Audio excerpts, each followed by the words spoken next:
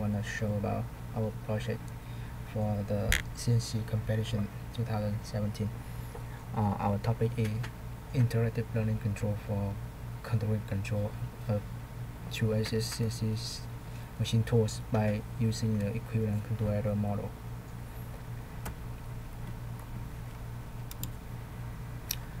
Here is our contents today. The first is abstract, the second motivation, concepts and application, system structure, key technology, conclusion and reference. Let's go through the abstract. The accuracy of machine tools can be improved through using the learning control algorithm. So this algorithm provides a better input command toward to the closed loop system without inference to the real-time controller. Because of complexity of actual control error model, so in our project we use the new concept equivalent control error.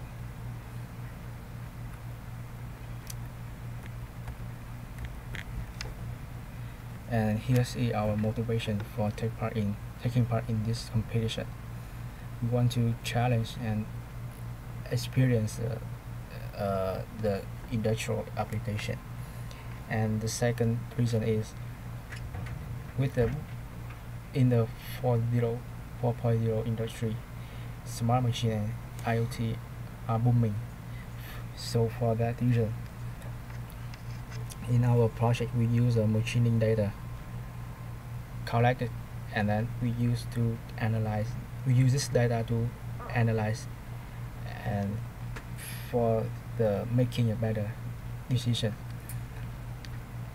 And of course the control errors will be gradually reduced after several learning times, and we use the equivalent control error model is an alternative way for the estimate the control error model.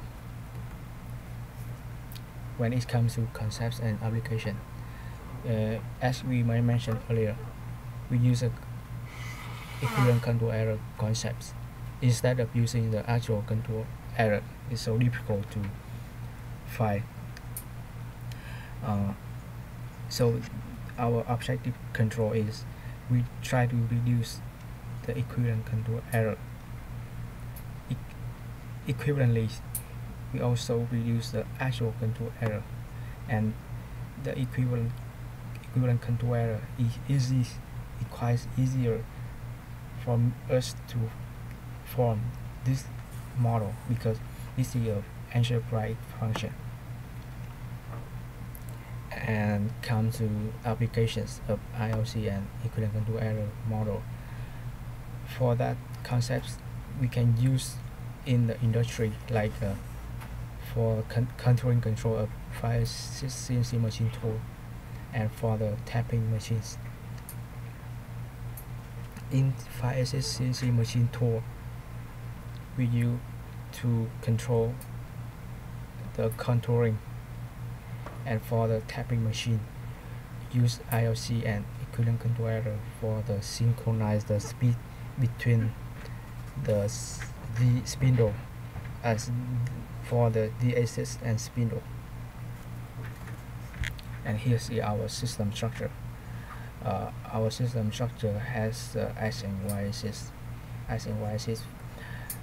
For each axis we have real-time controller, real-time feedback controller, and then after one machining time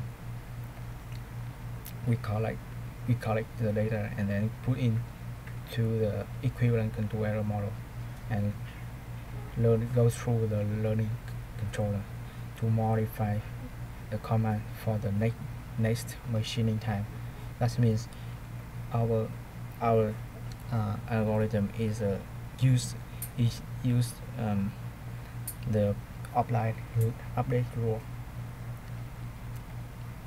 And here is the key technology. We do apply interactive learning control. Let me show you some advantage of this algorithm. Our algorithm is a method use the error data from the previous time machining and previous commands to improve the next time input commands without inferencing to the real-time controller working at a low level. And here is a linear update rule. The key point in our technology is how to design the L matrix or how to design the learning matrix in order to make the equivalent control error gradually decay to zero.